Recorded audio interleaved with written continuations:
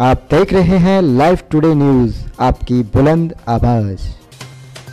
उत्तर प्रदेश लेखपाल संघ के बैनर तले सदर तहसील स्थित समस्त लेखपालों ने अपनी मांगों को लेकर धरना प्रदर्शन करते हुए एक मांग पत्र उप जिला अधिकारी महोदय के माध्यम से माननीय मुख्य सचिव के नाम सौंपा, जिसमें मांग की गई है कि उत्तर प्रदेश लेखपाल संघ के वेतन भत्ते, प्रमोशन, एसीपी व पेंशन, विसंगति सेवा नियमावली एवं तहसीलों में आधारभूत सुविधाएं व संसाधन संबंधित जो मांगे लंबित हैं उन्हें जल्द से जल्द पूरा किया जाए। लेखपाल के कार्य में वृद्धि एवं विशिष्ट तकनीकी महत्व के दृष्टिगत प्रारंभिक ग्रेड पे 2000 से बढ़ाकर ग्रेड पे 2800 किया जाए। पुरानी पेंशन व्यवस्था को जल्द से जल्द बहाल किया जाए। समस्त लेखपालों को स्मार्टफोन उपलब्ध कराए गए हैं। वे पुराने मॉडल और पुराने फीचर्स के हैं, जबकि उनकी कीमत पर मार्केट में नई फीचर्स में नए मॉडल उपलब्ध हैं। इसलिए हम सभी को नए फीचर्स मॉडल वाले मोबाइल उपलब्ध कराए जाएं। जो सरकार द्वारा हमें स्मार्टफोन उपलब्ध कराया गया था वह मात्र शोपीस बनकर रह गया है। उसके बदले हमें दूसरा स्मार्टफोन रखना पड़ रहा है। इन सभी मांगों को लेकर आज हम लोगों ने सदर तहसील प्रांगण में एक दिवसीय धरना प्रदर्शन किया है। मुजफ्फरनगर से लाइव टुडे के लिए रोहित त्यागी की रिपोर्ट।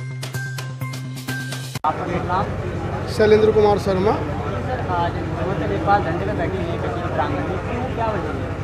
इस पे हमारी कुछ मांगे हैं जिनके संबंध में बार बार जो है प्रदेश सरकार से आश्वासन मिलने के बावजूद उन्हें पूरा नहीं किया जा रहा। मजबूर होकर हमें पुनः जो है बार बार आंदोलन पर जाने को मजबूर होना पड़ता है। हमारी एसीपी विसंगति है, उसके संबंध में मांग है। 2800 पे स्केल को लेके मांग है। उसके साथ जो है जो हमारे प्रमोशन है, एक लेखपाल को भर्ती हो के 25-30 साल लेखपाली हो जावे, उसके प्रमोशन की मांग है। कुछ मांग ऐसी है जिनमें सरकार का कुछ नहीं जा रहा, जैसे कि हमारे पदनाम परिवर्तन की मांग है।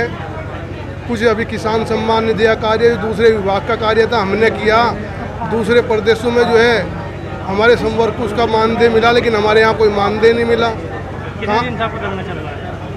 अभी तो हमारा जो 3 तारीख में था, आज फिर 17 में है। अभी तो जो है ये चरणवार है। 27 तारीख में प्रदेश हाईकमान की बैठक है, उसमें पूर्ण वृहद आंदोलन की घोषणा कर दी जाएगी। अगर आपकी मांगे पूरी नहीं होती तो अगला